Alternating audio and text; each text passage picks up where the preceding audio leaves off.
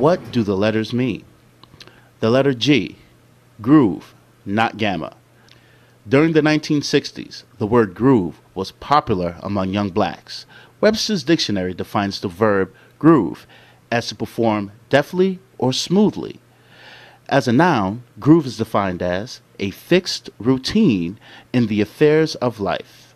Hence, to go against the groove means to work in opposition to the current establishment.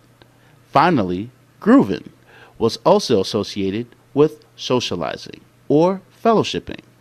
All three of these descriptions combine to form the basic essence of our social fellowship. The Phi. In Secrets of the Great Pyramid.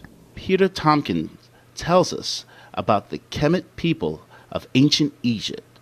They created Phi as a symbol of the creative function of the male reproductive organ, and more loosely as the reproduction in the endless series.